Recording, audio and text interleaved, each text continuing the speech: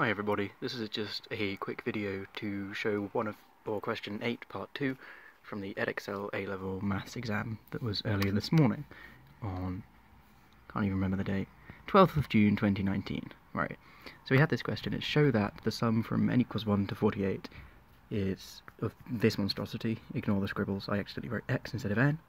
Let's focus. E equals 2. Now it looks like a complete mess to begin with, but it's not as complicated as it looks. So first of all, here's the normal logarithm. I'll use my pen instead now. Normal logarithm. And because you've got a division here, you can split it using the log rules. And you can split it inside the series, or inside the sum, but then you can also split it outside the sum. So you've got this, and this is a minus because there's a divide here. Now this is the step that a lot of people may have missed. So it looks a bit weird at first, but you have n plus 2, right? So for 48, what does n plus 2 go to? Well, it's 50, right? So that's the same as log 5, 48 plus 2 is the same as log 5 of 50.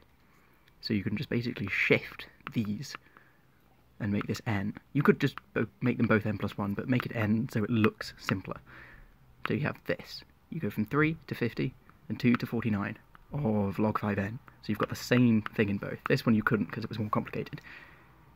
Now, on this one, there's a significant amount of overlap. So for example, both of these have 3, both of them have 4, both of them have 5, and if you take them away, it makes it all simple, and it all simplifies down just to log 50 minus log 2.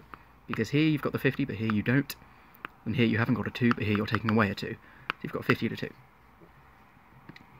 And then you can use your log rules and see that 50 is 25 times 2, so your log will be log 25 plus log 2 minus log 2.